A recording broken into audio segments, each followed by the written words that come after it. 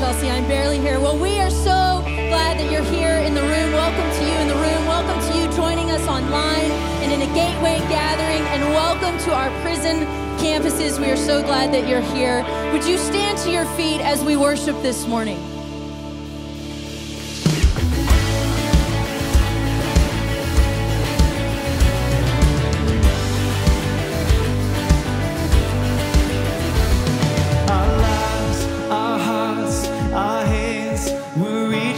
To see you move again. Oh, we can hardly wait. Come flood this place. We're ready now. It's all about to change. Let your kingdom come. Let your will be done. Let your fire fall. Let your fire fall. Open the heavens. Pour your spirit out on us. Unleash your presence.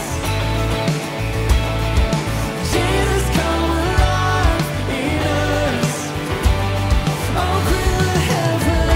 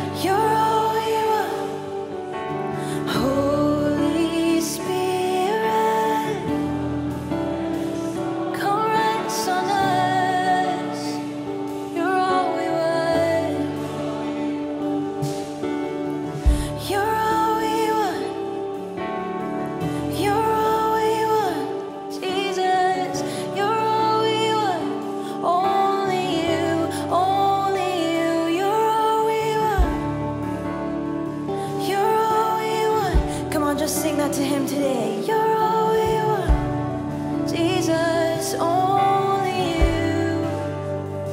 You're all we want.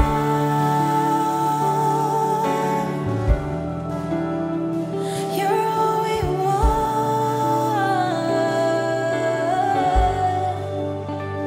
You're all we want.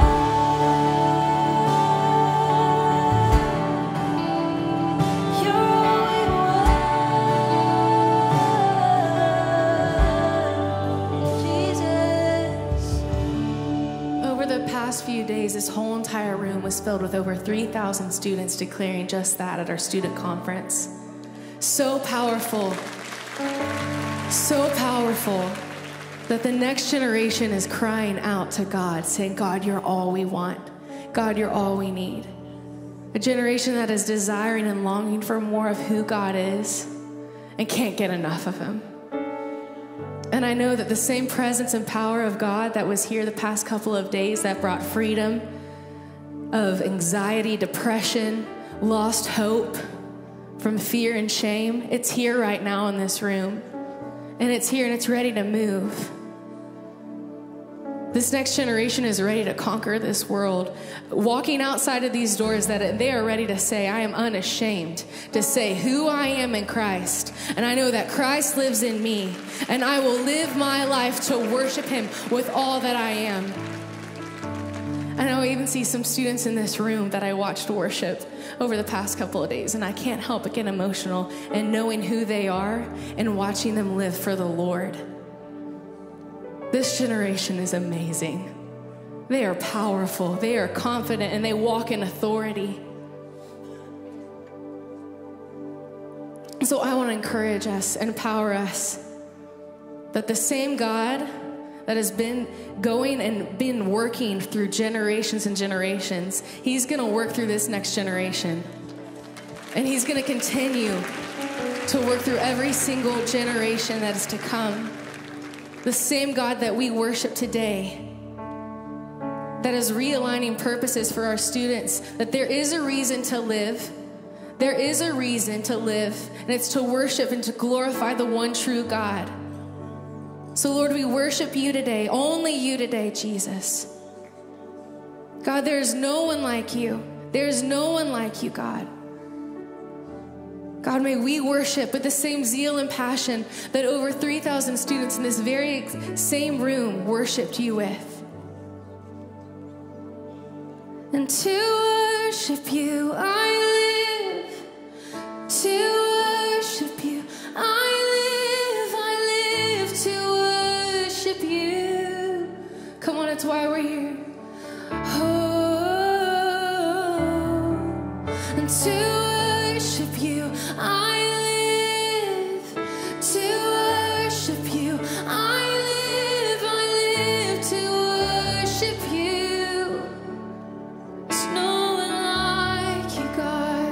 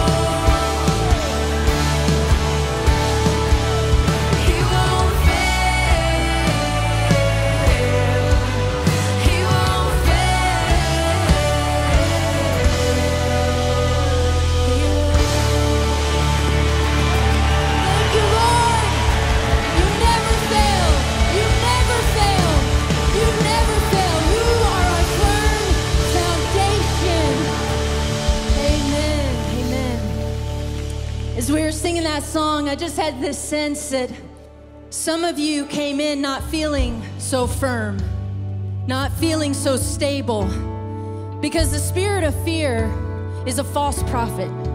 And it comes to you and it says, hey, watch out for your finances. Hey, watch out for the gas prices. Hey, watch out for the news. Hey, watch out for the elections. Hey, watch out for this, watch out for that. And everything comes a little shaky, a little unstable. And there are moments where we have to sing songs like this and we have to remind our soul that Christ is our firm foundation and our house will be built on the rock that is Jesus Christ. So if that's you today, I want to invite you right now to put your hand on your heart. Put your hand on your heart. And as I pray, I want you to remind your soul that in those places that feel unstable, remind your soul that Christ is your firm foundation. So God, we worship you right now. And in those things that have been stealing our attention, they've been a distraction, and they have told us that our foundation is anything but firm. We remind our soul right now that Jesus, our house is built on you. You are our firm foundation, and we will not fear. We receive the Spirit that you have given us. We receive the Holy Spirit that has given us power, love, and a sound mind. And it's in the name of Jesus we pray. Amen, amen, amen. Can you give it up to the Lord one more time? Well, as Pastor Madison said, we just finished our student conference. We had almost 4,000 students filling this place, worshiping the Lord. And some of you that came through the lobby, you saw the CDs hanging from the wall. You're like, what in the world? Gateway's got new decor. Well, now you know. We had a student conference, and that's how we roll, all right? We like to decorate with CDs. We're a little crazy like that. But we had an amazing, amazing time, and I'd love to show you in this recap video, and then I'm gonna invite Joel, one of our students, to come pray, to come bless his generation and bless us. So remain standing and check this out.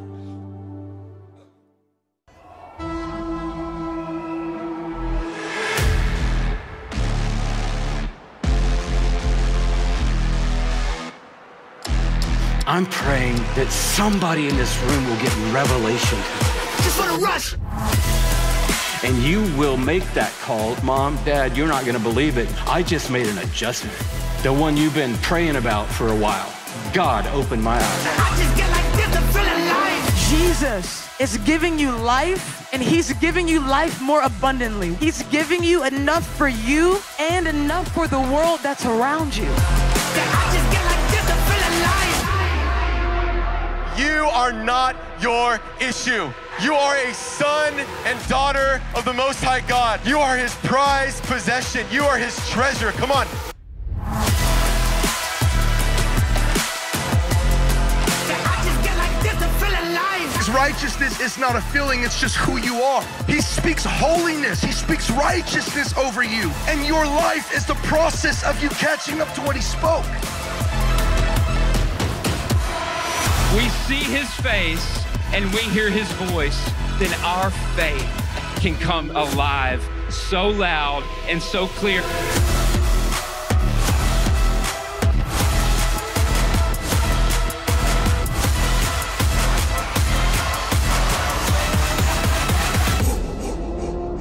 Isn't that awesome? It was wild. It was so much fun. Well, I've got Joel here. He is one of our students. He is a junior. And so he is going to pray. He's going to pray for his generation. He's going to pray for us. And I'm excited. Joel. Pray for us. Dear Heavenly Father, in your word, it says that we have not received a spirit of fear leading to slavery again.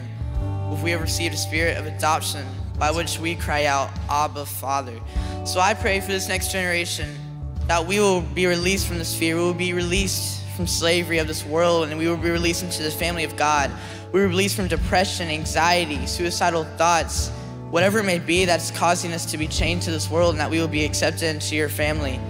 I pray that in Colossians it says that we are renewed by the one who created him, and that there is no distinction between Greek or Jew, barbarian, Scythian, circumcised or uncircumcised. So I pray that there would be no division, whether it be politics, ethnicity, race, old or young, but that we will all be one family under the house of God, because Christ is all and he is in all.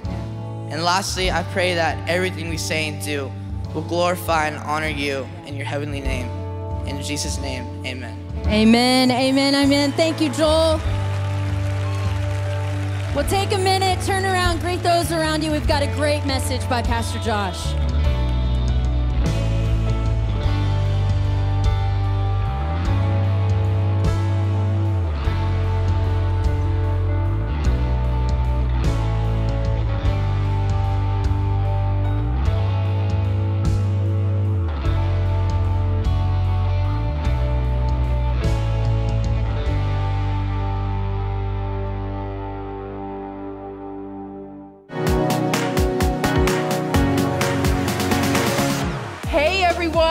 Whether you're at a gathering, a campus, or online, we're so glad you're joining us. A lot of great things are happening at Gateway. Here are just a few.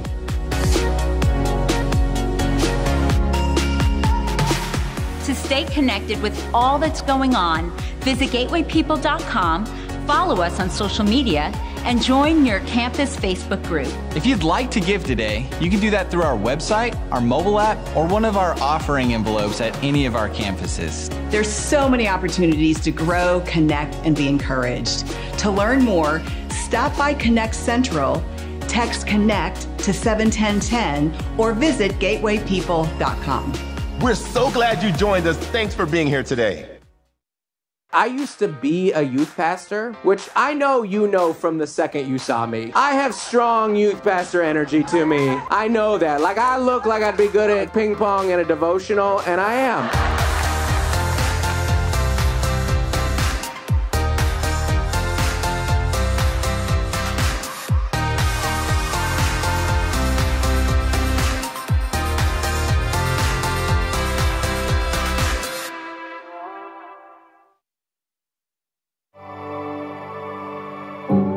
Heaven holds its breath, waiting in anticipation, as an inner transformation becomes a public declaration.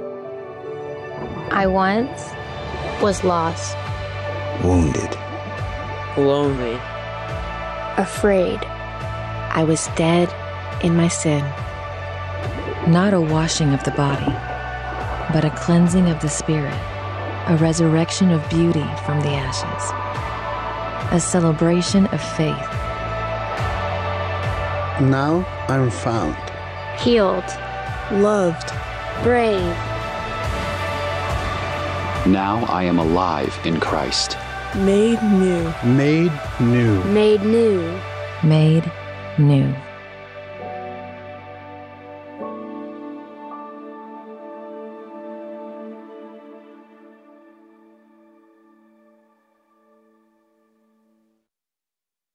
We need to see Jesus in the Old Testament.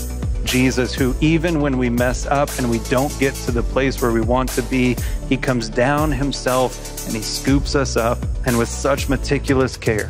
This is the grace of Jesus. It is consistent from the beginning to the end. His love for you is never exhausted. It never runs out, and it never ends.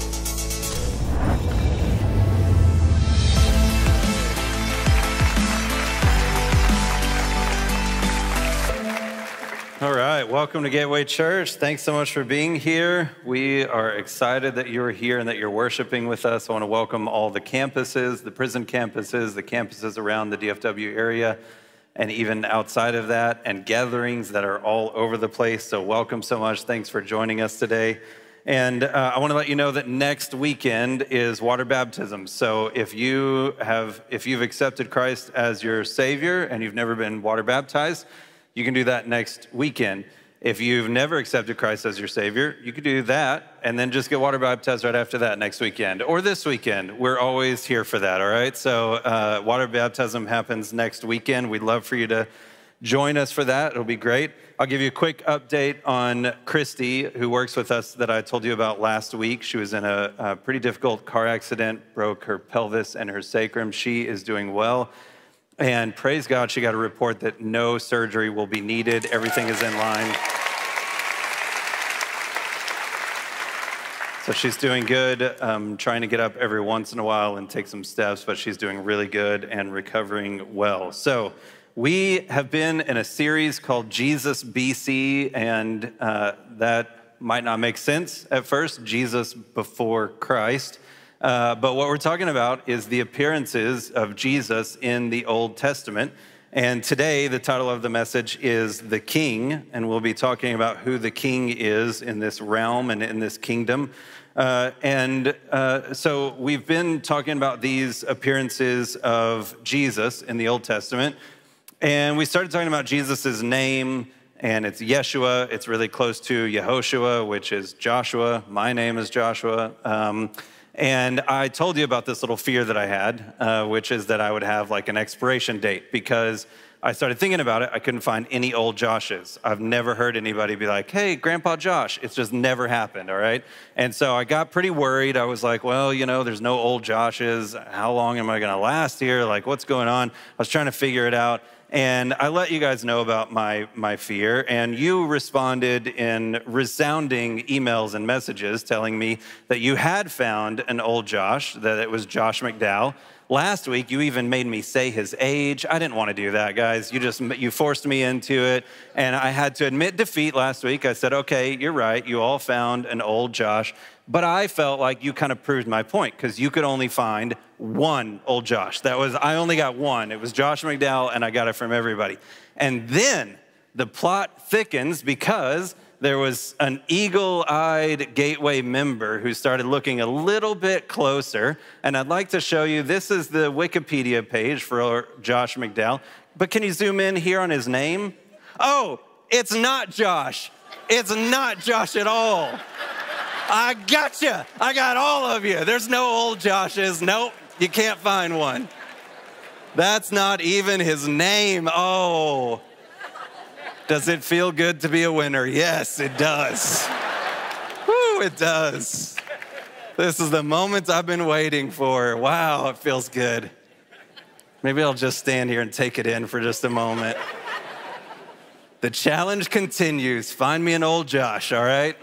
You can't do it. You know, that means that Josh McDowell has got to be the only person in all of the history of the world that ever changed their name to Josh. I only hear people changing their name away from Josh, you know?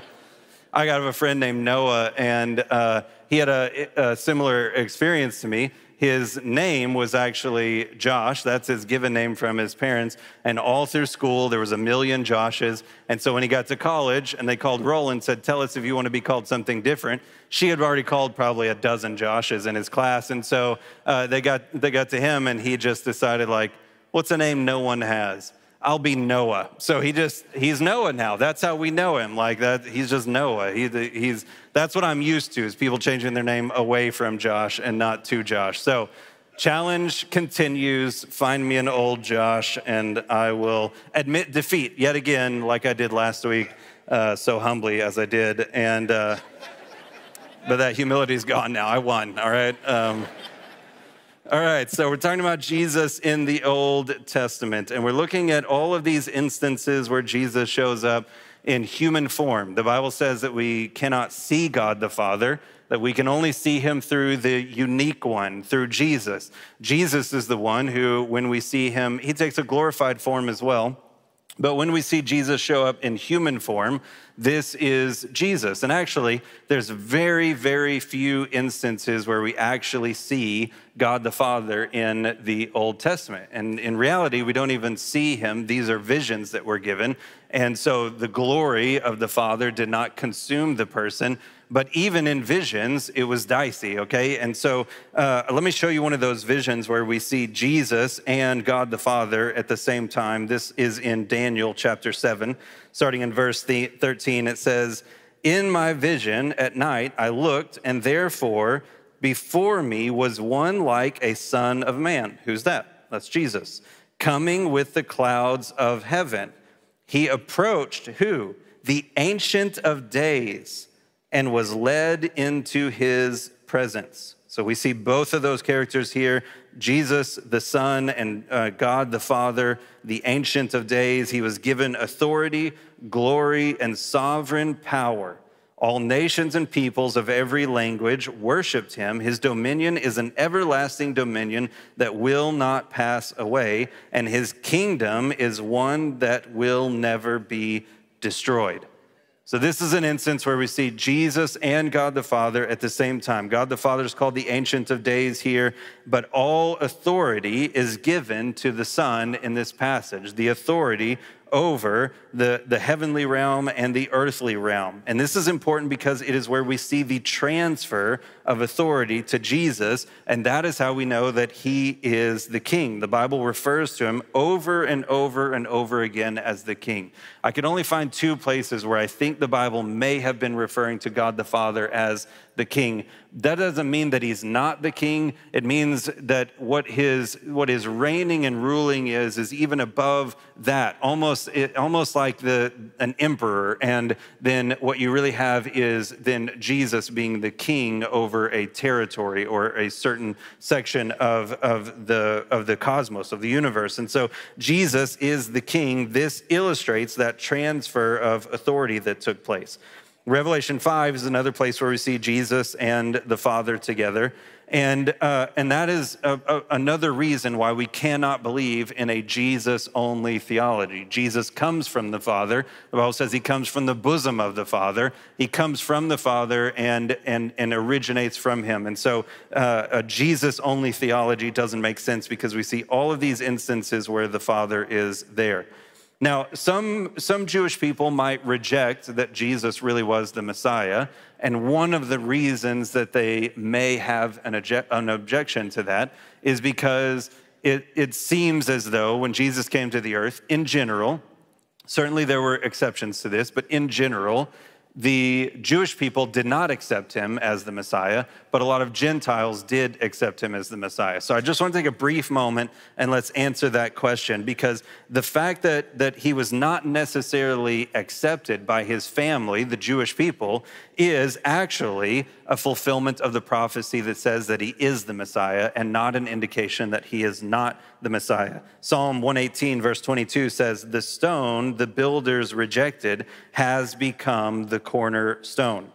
Isaiah chapter 53 verse 3, it says explicitly here, "He was despised and rejected by mankind, a man of suffering and familiar with pain. Like one from whom the people hide their faces, he was despised and we held him in low esteem."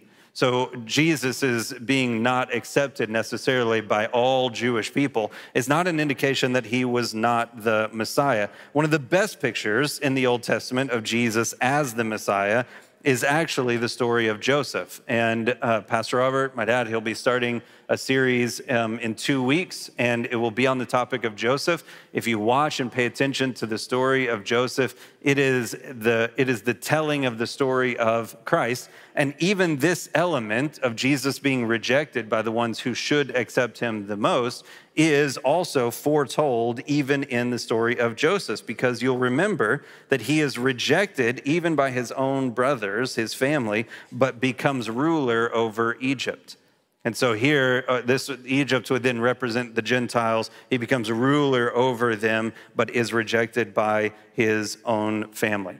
All right, so as we talk about Jesus the King, we often focus very much on Jesus, the suffering servant, the one who came humbly offering grace and died for our sins. There's obviously nothing wrong with that. But as we're seeing Jesus in the Old Testament, and then reconciling Jesus of the New Testament, you might start having some questions. Those questions might pertain to the idea that, well, in the Old Testament, God seems very harsh, judgmental, law-giving, very, very much lacking grace. And then Jesus comes in the New Testament, and he's full of grace, and he's full of love and compassion. And so what kind of disparity exists here? So what I want to talk to you today about is Jesus the King, but he is not just the king, he is the warrior king. Jesus, in his kingship and authority, has all authority to make whatever decisions he wants to make. And you could think of it as a mother trying to protect her children, or a mother bear trying to protect her cubs. You could think of it as the father who hears the sound as someone's breaking into their home, and he wakes up saying, I will do whatever it takes to protect my family. This is the style of king that Jesus is, one who is watching out for us, one who is a warrior and is ready to go to battle to protect us in every way. So we're going to look at a couple different instances where Jesus is this warrior king. We start in Joshua chapter 5. I'm going to start in verse 13. This is the story of Joshua, and Jesus shows up to him here. It says, now when Joshua was near Jericho, he looked up and saw a man, that's our first indication that this is Jesus, standing in front of him with a drawn sword in his hand. And Joshua went up to him and asked, are you for us or for our enemies? He replied, neither. Some translations just say no. He was like, no, not a valid question. But as a commander of the army of the Lord, I have now come. Then Joshua fell face down to the ground in reverence and asked him, what message does my Lord have for his servant? The commander of the Lord's army replied, take off your sandals, for the place where you are standing is holy. And Joshua did so. Does this ring any bells? Remember last week? The same thing. Jesus, in the midst of the burning bush, said the exact same thing to Moses. Take off your sandals because you are standing in holy ground. This is Jesus that is speaking. He is consistent, just as he was at the burning bush, to this moment now. He is God. He is worshiped as God by Joshua, and he speaks as God. This is God in the form of man. He shows up. He's got his sword drawn, meaning he's ready for battle. He's looking buff. He's all cut. He's ready to go. He's ready to do some battle. And Joshua sees this man, and he's a warrior. And so he says, this is a soldier. This is a warrior. Whose side are you on? And Jesus says, neither. Neither. Here Jesus is expressing, I am not going to be on your side or their side because I don't follow you, you follow me. Jesus, as the warrior, steps in and goes into this fight. He is not simply a man or an angel. He is God. Joshua even acknowledges him as God. And I believe that Joshua was familiar with his voice. For instance, he sees this soldier walking up to him. He says, whose side are you on? And he says, neither. I'm the commander of the Lord's army. Okay. Theoretically, that could have been an angel or anybody else, but I believe because of Joshua's proximity to Moses. The Bible even says that when Moses would leave the tent of meeting, Joshua would stick around. So I believe that he had heard the voice of Jesus before, and as soon as he says, neither, I am the commander of the Lord's army, that's how Joshua knows immediately to fall to the ground, face first, and to worship this man as God, because he knows that this is God. So Jesus then guides Joshua through these difficult times. And what's really important about this encounter, can't be overstated, is that this is Yeshua, Jesus, and Yehoshua, Joshua. It's a derivative of the exact same name, Yeshua and Joshua meeting face to face. If you don't know this, Joshua is also a type of Christ. Joshua's life is a foretelling or a prophecy of the Jesus to come. So here, Joshua and Jesus are meeting face to face. What this is a meeting face to face where you have Joshua, who is currently fulfilling the role of prophesying the future role of Jesus. And Jesus, who will one day testify to all the things that happened to Joshua by becoming the fulfillment of the prophecy. And here they are meeting face to face.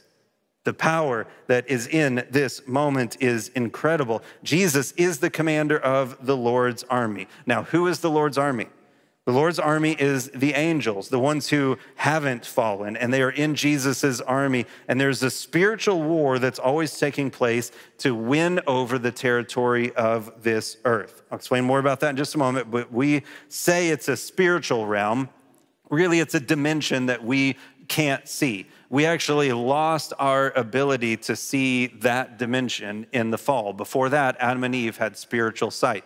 The definition or the explanation of the word of the sight when they see the tree of life is a spiritual sight. The next time we see that word used is when Moses has a spiritual sight of the burning bush. So what happens is that in the moment that Adam and Eve become aware that they are naked, it is not that they gained sight to notice that they were naked. It is that they lost sight and they could not see their glorified bodies anymore, only their shameful bodies.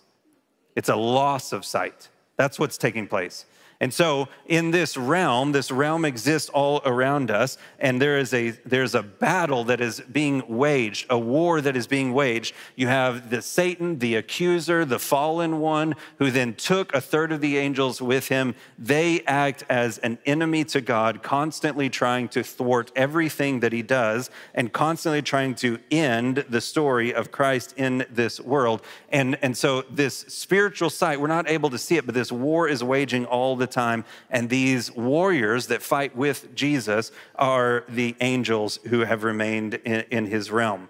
All right, so let's look now at who that army is. What do they look like? What do they sound like? Who is this army? We see not the commander in this passage, but we see the army in 2 Kings chapter 6, starting in verse 15. It says, when the servant of the man of God, this is a story about Elisha, and this servant is a servant of Elisha. So it's talking about the man of God is Elisha. When this servant of the man of God got up and went out early the next morning, an army with horses and chariots had surrounded the city. Oh no, my Lord, what shall we do? The servant asked. Don't be afraid, the prophet answered. Those who are with us are more than those who are with them. And he's thinking like, he's lost his mind right now.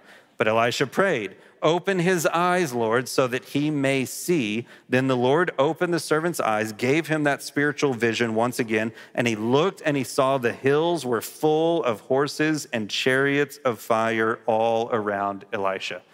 This is the war that is being waged in the spiritual realm. These are those fighters. These are those fighters that it is describing that are standing on chariots of fire with horses, and they are up on the hills, indicating, number one, that they have the high ground over the enemy, and number two, that they descended from on high and rested on the hills to help fight that battle. So earlier then in Joshua 5, we see the commander of the army, but no army, all right? Then here in 2 Kings, we see the army, but not the commander of the army. So is there a place in the Bible where we get to see the commander of the army and the army together? Yes, it is at the end of the age. It's in the least confusing book in the Bible, Revelation, and I'll show that to you now. If you're like a brand new Christian, jump straight into Revelation, you'll understand all of it. Revelation 19, chapter 11 says, I saw heaven standing open, and there before me was a white horse, whose rider is called Faithful and True. If you don't already know, this is talking about Jesus, okay? With justice, he judges and wages war. His eyes are like blazing fire, and on his head are many crowns. He has a name written on him that no one knows but he himself. He is dressed in a robe dipped in blood, and his name is the Word of God. The armies of heaven were following him, riding on white horses and dressed in fine linen, white and clean. Coming out of his mouth is a sharp sword. Some of the translations do describe those chariots as having fire as well, just like we just read. Coming out of his mouth is a sharp sword with which to strike down the nations. He will rule them with an iron scepter. He treads the winepress of the fury of the wrath of God Almighty. On his robe and on his thigh, he has the name written, King of Kings and Lord of Lords. So Revelation 19 puts together the commander of the Lord's army that we saw and the army that we saw, puts both of those together in the same form, carrying the sword in the same identity, confirming to us, if Revelation 19 is talking about Jesus, which it absolutely and clearly is talking about the second coming of Jesus, then we know also that this same character that we see in Joshua is Jesus himself. the commander of the Lord's army, standing there with Jesus. The commander is the same commander. The connection between Revelation 19 and Joshua 5 is extremely significant because it pulls all of these together, and the unity between these two images of the divine army commander forms a profound connection between the worldview of the new covenant and the old, between the Christian worldview and the Jewish worldview. Asher and Trader says, when understood correctly, it is a bridge that provides a consistent theme from the beginning of the scriptures to the end. Side note, next week, I know I've been telling you a lot about this. Next week is going to be one story all the way through. And I've only been able to give you a little piece of this and a little piece of that and a little piece of this in each of the messages. And next week, we're going to pull it all together in one story. And it's going to bring a lot of these things that maybe are left unknown right now. It's going to bring a lot of those things together. So we'll hear the whole consistent theme from the beginning to end. Now, Jesus is this warrior king. And when he returns, he will set things right. We saw the transfer of power that takes place in Daniel 7. And it's important to know then that Jesus is the king of this earth. He is the king of this realm. It was never taken from him. It never has been taken from him, and it never will be taken from him. Jesus is king.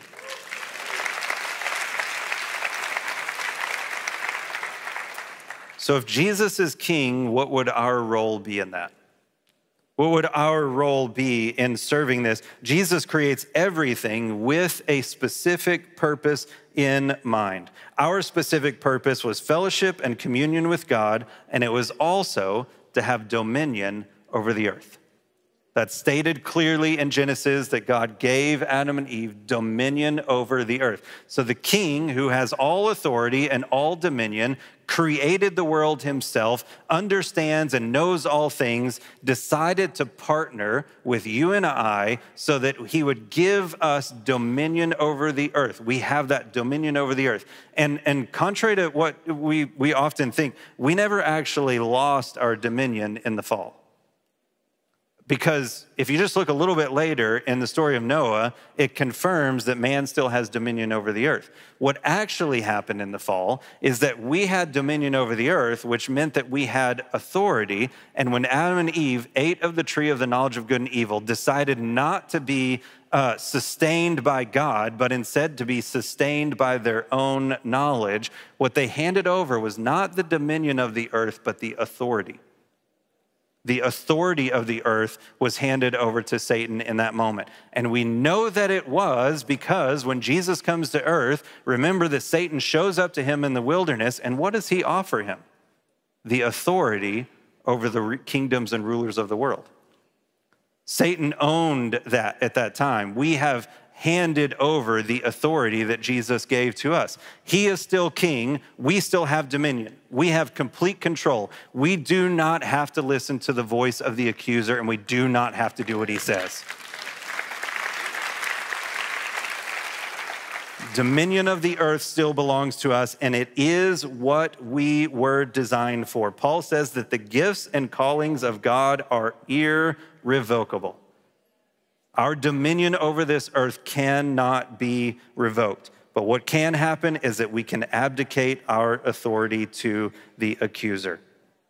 So what we lost then in the fall of man is the authority over this earth, all right? And when we lost our authority, it was given to the beast, the Satan, and all of his fallen angels and the sons of God that had rebelled and taken over different territories. And as the authority was given over, even as the Bible talks about princes and principalities, those are areas where princes of darkness, fallen sons of God, have taken authority over certain areas of land, principalities. They have taken authority over those principalities of land. We're going to understand next week why it is that God worked in the way that he did to bring restoration. And it has a lot to do with the spiritual realm has very defined rules. Satan must abide, even as a fallen angel, he must abide by the rules of the spiritual realm. And so this is a battle for the dominion of the earth. That's what he's trying to take from us. So we lost our authority. Jesus is coming. He will make things right in the world, and he will commit a final judgment towards the accuser or towards the Satan.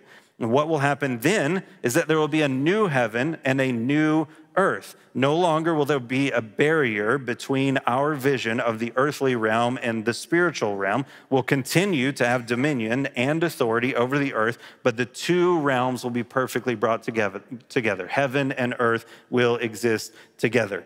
So then how should we handle our dominion over the earth? All right, well, let's think back to the passage that we read a moment ago where Joshua asked Jesus, are you for us or against us?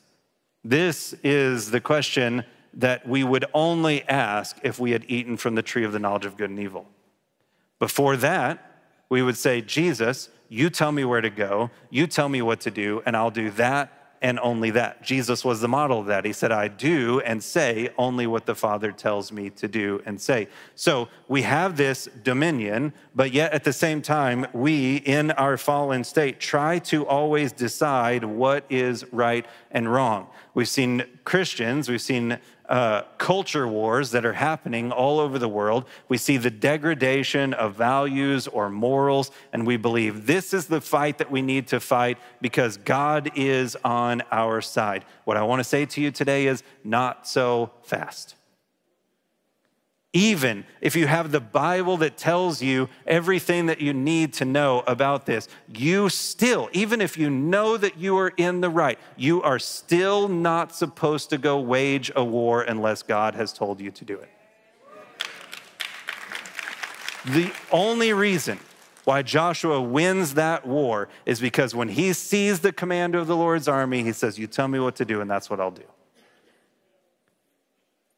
I wonder if maybe we've been going out and trying to fight culture wars, thinking that this is really the battle. It's a distraction from the enemy. We are to be listening to the commander of the Lord's army, following our king and doing exactly as he says and only when he says it. So we must be fighting, but we will never get very far unless he's on our side. And it doesn't mean that we should fight this war and then ask him if he's on our side. It means we should say, Lord, what battle would you have me fight today? We must be warriors just as Jesus was. I'm going to tell you about how that actually works in just a moment, but we must be able to fight the battles that God has called us to fight because our dominion over the earth is what is at stake. It does not mean that we will rule in whatever way that we want to. This is how we actually lost our dominion in the first place. It will be that we are warriors, but that we are only following the one true king. All right, so I'm going to do something weird. And I've been trying to think about how to do this. And so you just have to forgive me if I struggle with it a little bit. So you know the story of the prodigal son, probably. And let me just restate it briefly for just a moment. You have a father, he lives in his house, and he has two sons. Those two sons are going to inherit his kingdom, his property, his money, finances, world, all of those things. These two sons are going to inherit it. One of the sons says, I'd like to go ahead and take my inheritance now. He takes his inheritance, he sells it all so that he can have the money, and he goes and lives in absolute lavish decadence until it runs out. And then he lives with pigs. He literally eats the slop from the pig trough. He is destitute. He's dying. He's in an awful place to be. And that's the story of the prodigal son. And he realizes in that he needs grace. And he says, if I went back to my father's house, then even as a servant, I would be living better than I'm living now. And so he goes back and the father welcomes him. And instead of some kind of critical judgment from the father, he hugs him, he kisses him, he brings him in. And I think it was Pastor Greg Stone that told me that in Jewish culture, especially at that time, part of the reason that the father goes running out to meet him in the street is for the son's protection, because anyone in that community who would take their father's blessing and go and squander it in that way was deserving of death. So really the father's even actually protecting the son, and then not only bringing him in and not punishing him, but rewarding him. He puts new clothes on him and new shoes on him. This represents the righteousness that when we come back to Jesus, he puts on righteousness on us. And then a ring was placed on his finger. The ring has the signet or the family crest on it. It means I'm a member of this family and I carry the authority of this family. And so it restored him to everything that he had lost before, the authority that he had, the right standing, the place that he had, it's all restored. That's the story of the prodigal son. And if you remember that the other brother was jealous, you would say, that this son is getting a party thrown for him when he had stayed and been faithful the whole time. And there's some valid comparisons to draw with the Gentiles and the Jewish people that maybe as the Gentiles come to the Father or to Jesus, that the Jewish people say, but we've been here, we've been your family all along. There's some good comparisons to make there. Primarily, though, comparisons of grace, the grace that the Son experiences as he comes back. And the fact that everything is restored to him, including all of the authority that he had before. That's the story of the prodigal son. It was needed, necessary for that time. It makes sense. So that's the story of the prodigal son. I want to tell you a story that's really similar to it. I'm not trying to add to scripture, but I want to illustrate what it's actually like. If you've had trouble reconciling this vicious king that comes in with fire coming from his eyes and a sword in his hand, if we want to justify that and also understand Jesus, the suffering servant who lays down his life, let me just tell you a story. It's my story, all right? It's not about scripture, but I'm basing it as a frame of reference for the prodigal son so that we can understand the story. So again, you have a father, he has a kingdom, a household, and he has two sons. And the younger son leaves, takes his inheritance, sells it all, lives in lavish decadence, does whatever he wants to do for as long as he wants to do it. And then eventually the money runs out. And then he becomes indebted to others. The person gets into gambling, into violence with people that are not kind, people that you would owe things to in the future, gets into such a mess that he cannot get out of it. Not simply that he's living in a pigsty or something like that, but so trapped and ingrained in his sin and the violence and the corruption that he's been a part of that now he owes the wrong people money. And so they're holding him captive. And the older son notices that the father is sitting on the porch every day looking for the son. And instead of becoming jealous by that or enraged by that, he gathers up a bag of stuff that he'll need and he takes off on the road and he goes looking. And when he encounters evil, it sometimes looks maybe like the movie Taken, like he's a beast. He beats them up, he kills them, he does whatever it takes. He's on a mission, he's gonna find his brother and he's gonna bring him home. The violence in this example is that he is powering through out of being driven by love, whatever resistance comes against him, in whatever way he needs to power through it in order to get back to the person that he loves. But then finally he gets to the boss. And the boss is the one holding captive the brother, the younger brother. And the boss says, the problem is that your younger brother, he made a deal with me. And the deal was that if he lost, he would owe me his life. And there's no getting out of that deal. And so the older brother says, all right, I hear you, but why don't you take me and let him go free? The younger brother leaves there thinking, I've lost my older brother. I'm grateful that he saved me. I'm grateful that he got me out of the mess that I got myself into. But I can't believe it ended in the death of my older brother. And he's walking, much like maybe the sad disciples walking on the road to Emmaus, imagining what will life be like without my older brother. And then as he's approaching the house, he sees that his father and his brother are there. And somehow, by the miracle of the power of the Father, the Son has risen again.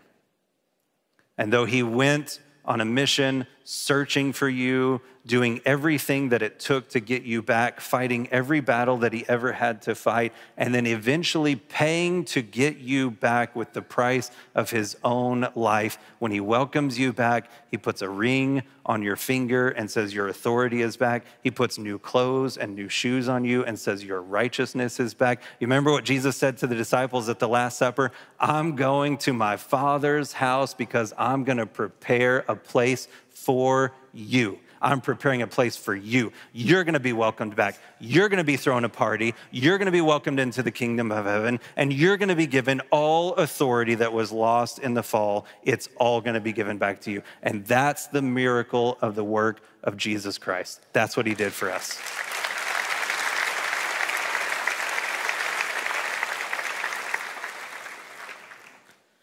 Jesus is strong, mighty, powerful. The fear of the Lord is a real thing.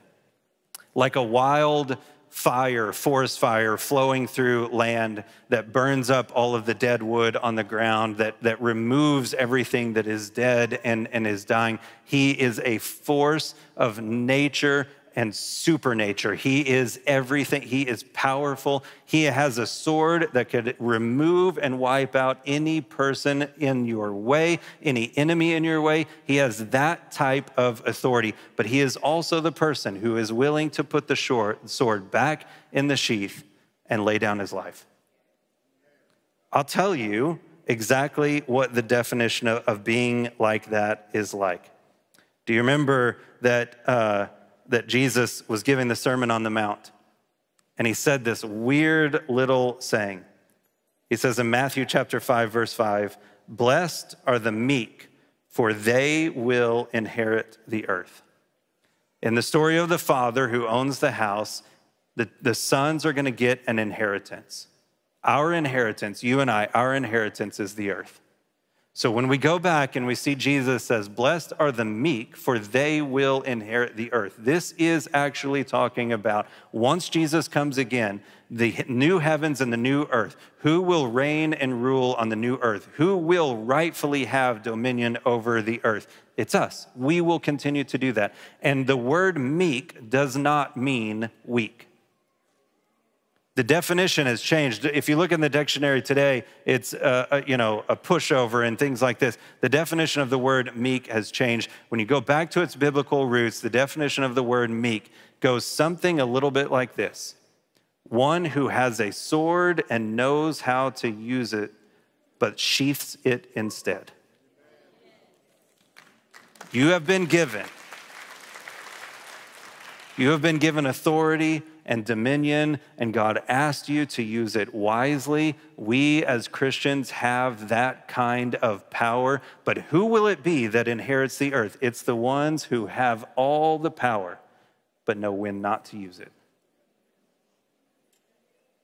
How we treat people around us, how we decide to use the power that Christ has given us will be our testimony, and it will be our inheritance. Would you bow your heads and close your eyes with me, if you will?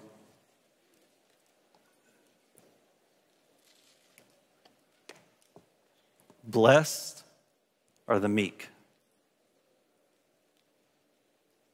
You, right there where you are. Whether you're sitting at home, whether you're listening, whether you're watching online at one of the campuses or at one of the gatherings, hear the words that I'm about to speak over you. You have power and dominion. It is God-given. You did not attain it or earn it.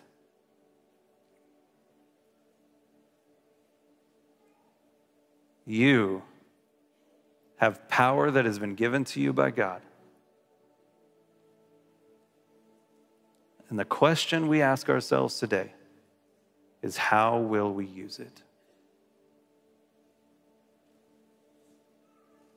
Jesus knew when to dispense with enemies, and he also knew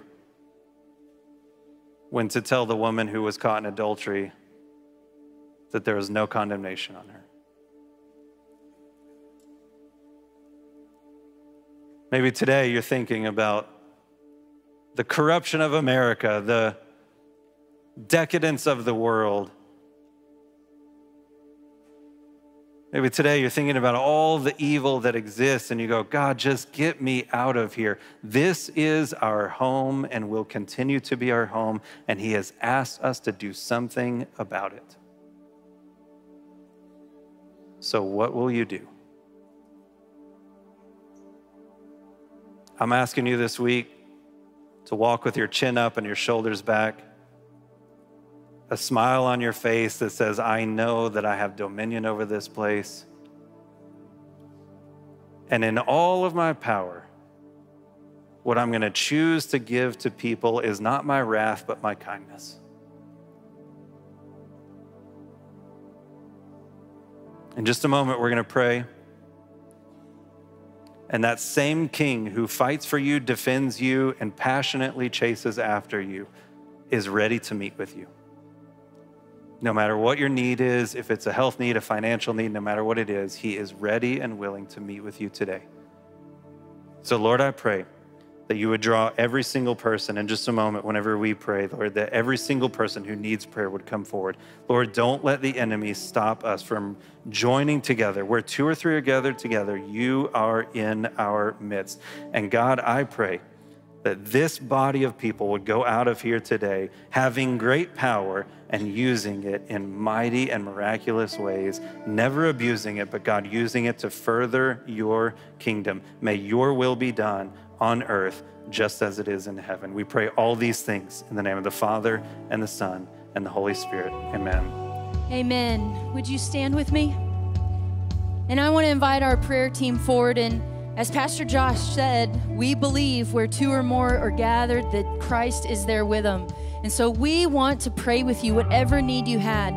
Maybe there's an area of your life where you feel like you've given up dominion and you need to come and pray with someone to take that back, whether it's a health need, financial need. Please, please, please do not leave this place with that concern or need in your heart and in your mind. Come and pray with one of these leaders and leave it here at the altar so you can come forward now for whatever you need prayer for.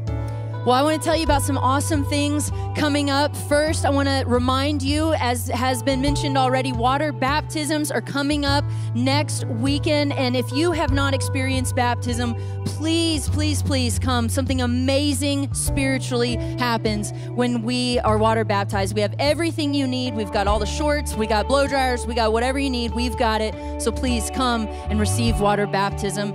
Secondly, all the ladies in the house, where you at? Where are my ladies? All right. Hey, so this Thursday, we have one of my favorite events. We have Laugh coming up this Thursday. It's so great. If you've got friends that maybe church is not their thing, this is a great thing to invite them to. We will have an awesome comedian. It's going to be so much fun, a great night. And lastly, I want to let you know, if you're in your 20s, we have a Gateway Young Adult Ministry. It's something I get to serve in also. Gateway Young Adults is meeting this Tuesday. It's at the King's University, which is just off South Lake Boulevard, right across from here. We meet the second and fourth Tuesday of every month. So please, if you're in your 20s, come hang out with us. We'd love to get to know you, encounter Jesus together, and build community. Well, let me bless you as you go. God, thank you so much for your amazing word today. Lord, I pray that as we go, we would know how to use our power and when to use our power. Lord, I pray this word would fall on good soil and the enemy would not be able to snatch it. May you bless us and keep us. May your face shine upon us and give us peace. In Jesus' name I pray, amen. God bless you.